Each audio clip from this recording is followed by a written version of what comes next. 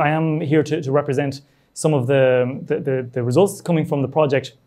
So I want to briefly talk to you about two things. I think online and in the room you can probably see we're going to discuss quickly the diary study with practitioners and the science communication module. So these are two key things to come from the GlobalSCAPE project, and you'll see at the top we're talking about the GlobalSCAPE white paper. So before lunch, for anyone who joined us, we had an interactive session where we asked for input and guidance.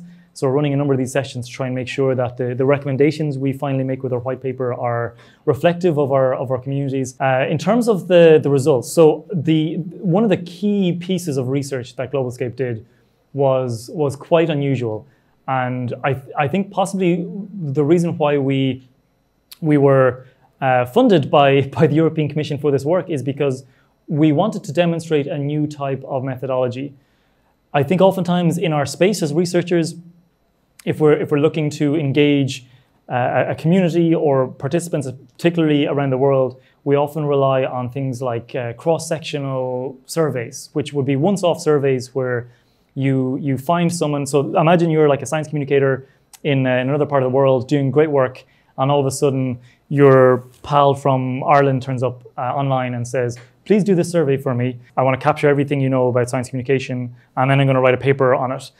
That's generally how things happen, and that's valid, and it's a good way of at least getting people's views. That's an important part, but it's only getting their views at one point, catching what they're thinking at that moment in time, and then to make it valid or to give it, I guess, statistical significance, or however you want to think of it in academic terms, but to be able to stand over those results. Generally what we would do as researchers is just ask lots of people. So if we ask that same question to enough science communicators around the world, we would say, look, hundreds of people have answered this. So therefore, this once-off cross-sectional survey has taught us something that we can then share with the world. That was the state of play for us when we were coming into this project. And that's why we decided if we're going to be able to have support from a European project to hear lesser heard voices, we can't just have a once-off cross-sectional survey. So instead, we came up with a diary study. And I think for those who were around before lunch, we talked a little bit about reflective practice. So stopping and pausing and reflecting, sometimes critically, on the work we're doing. That is the ethos that underpins the diary study in research. Sometimes it overlaps with reflective journaling. So we wanted to have a project where we would reach out to these lesser heard voices, or to parts of the world where science communication is challenging or difficult, or places where we haven't been listening well enough, and then find a way to engage them, but not just with a once-off cross-sectional interview. Instead, ask them, would you be willing to effectively keep a diary for us? So to reflect on your practice over time and tell us how things are going, which hadn't really been tried before for science communication research, and certainly not on this scale where we try to do it in a global space. So we had to be very upfront with the reviewers for this project and say, this is our project design, our experimental design. This is the research and the literature we're drawing on to make a case for why we think this is feasible. But we couldn't say this is definitely going to work because it hadn't been tried before. So again, that's why we're so grateful that they gave us this opportunity to try it.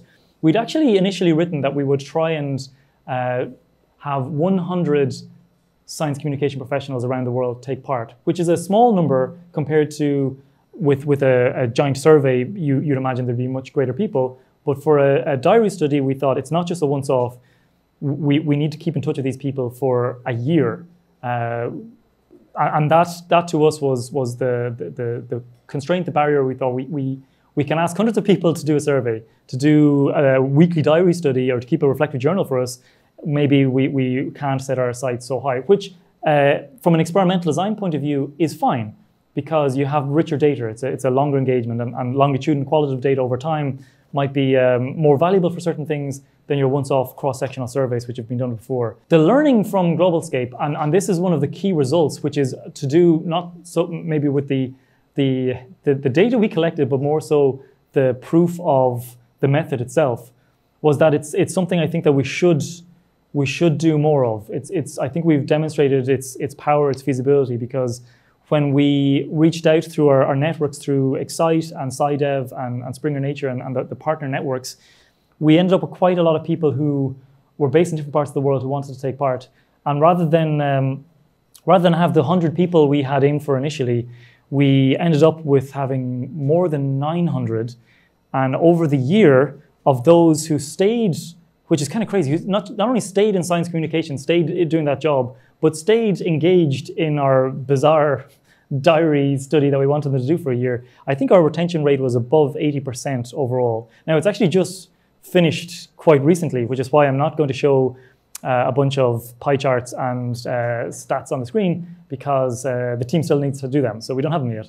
But I mean, general results we can already see from the diary study. As I say, one, the method is very interesting, and I really encourage people to consider it. I think it's something we can use in the future. Myself and the team in Dublin have probably over the next year to try and unpack the data and make an even more convincing argument, to try and write papers about the things that we have seen come from this rich data set, which, like I say, 900 people over a year in 8 languages. So if anyone wants to help with data analysis, please let us know. But we're also, because we're part of a European project, we'll be cleaning, curating, and archiving that data set as well, so anyone can use it. And that's kind of where we're supposed to be building capacity. There's some things I think as a team we would like to do with it, but we're hoping that there's even smarter and more innovative science communication researchers and professionals out there who would do something with it as well.